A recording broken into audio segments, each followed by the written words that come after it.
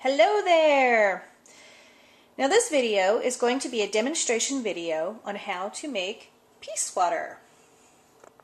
With my video that I shared a few days ago, A Simple Pagan Altar, I shared with you that I like to keep peace water on my altar, and a couple of you had requested a demonstration video on how to make it and more information on what it is. So peace water is actually good to keep in your house because it brings a certain sense of tranquility and serenity and keeps troubles at bay.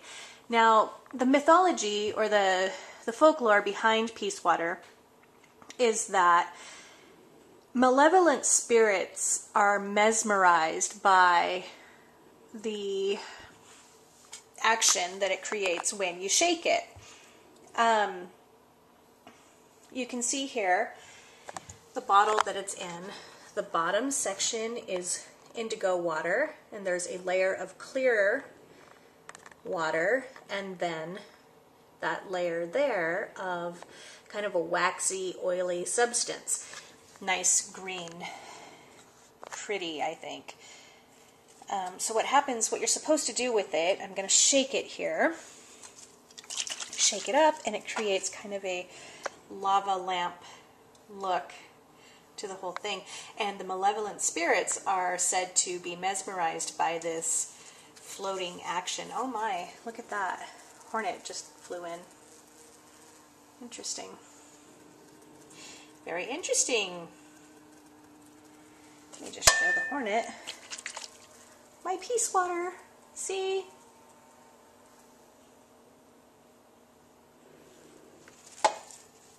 He'll be fine. He'll leave us alone. Okay, so here we go. I'm going to show you how to make it. All right, so just a couple of thoughts on holy water. Now, we've all heard of holy water that has been blessed by the Catholic priest and, used in the movie The Exorcist to dispel demons and evil spirits and all of that. Well, it's true. Holy water does exactly that. And it also does so much more. And it doesn't have to be blessed by a Catholic priest in order to be holy. Now, these are my thoughts, but I am of the opinion that tap water can be holy water. First of all, I think that anything that you say it is can be what it is. Words are very powerful, and you really do need to watch what you say because it will manifest in the world, in the physical plane. So I believe tap water to be very holy, and the reason why is because, think about it, tap water is instantaneous. It is life-supporting energy.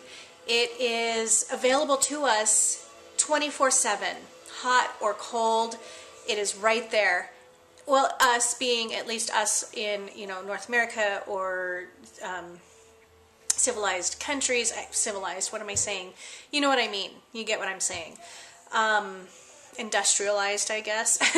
Anyway, tap water is very holy indeed. It is a reminder of our abundance and gifts from the universe. It's there. It's life-supporting. It's available instantaneously, and we should be so grateful and thankful that we have this resource available to us at our fingertips. So anytime you drink tap water, you are drinking blessed holy water. Okay?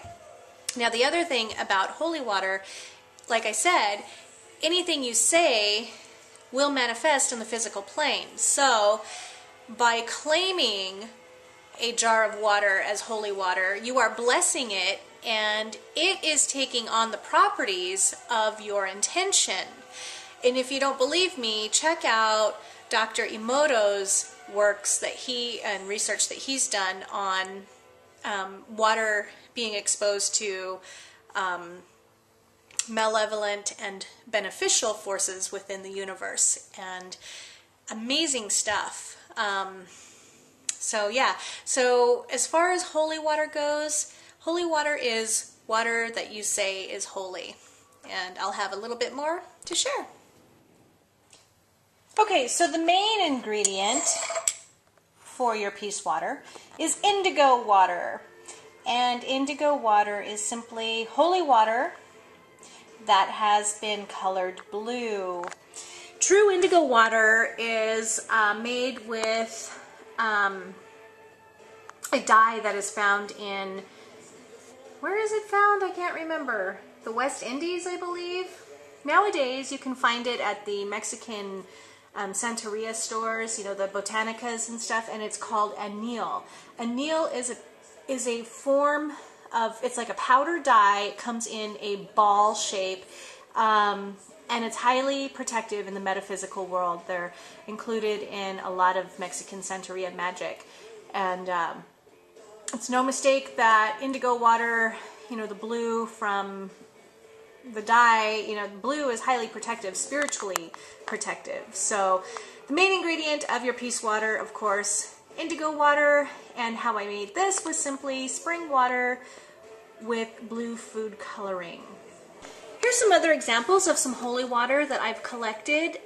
This is holy water from Braid's Sacred Well in County Kildare, Ireland. I went there, had the opportunity to go there last November and collected it from the spring that runs there on the property, and it was an amazing experience. I posted some videos, I think. Yeah, I did. I posted some photographs in another video on my channel, so be sure to check that out.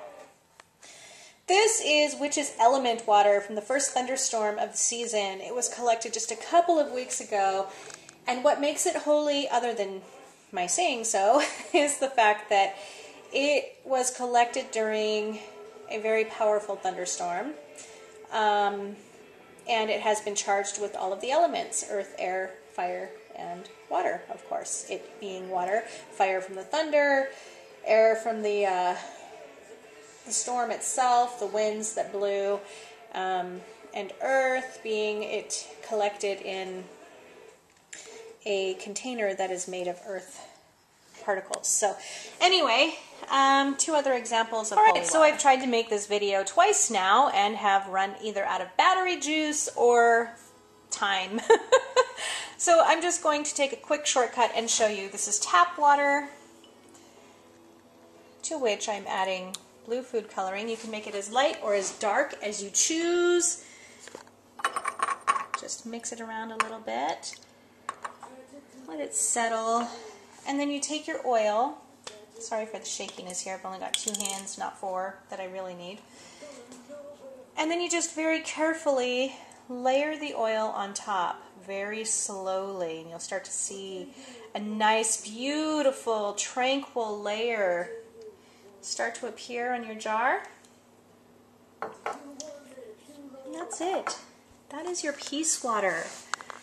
Isn't that beautiful? Let's get it over here.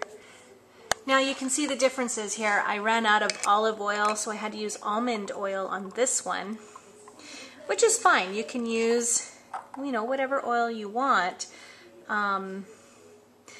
So yeah, use what you have on hand.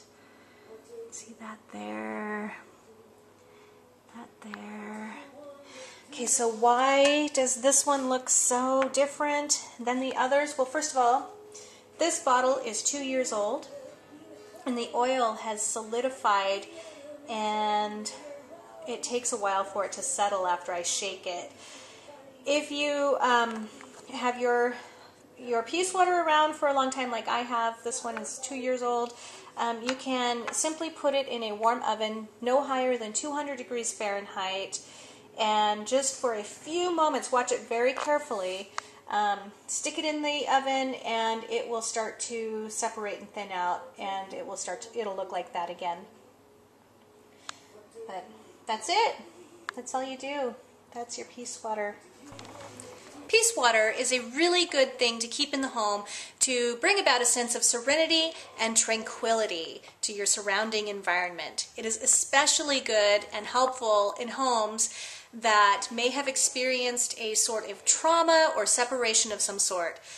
I think peace water makes an excellent housewarming gift and house blessing. Use it in house blessings and healing spells. And anytime you feel like your sense of serenity has been taken away, just simply shake your bottle of peace water and gaze at it and feel the serenity coming back to you.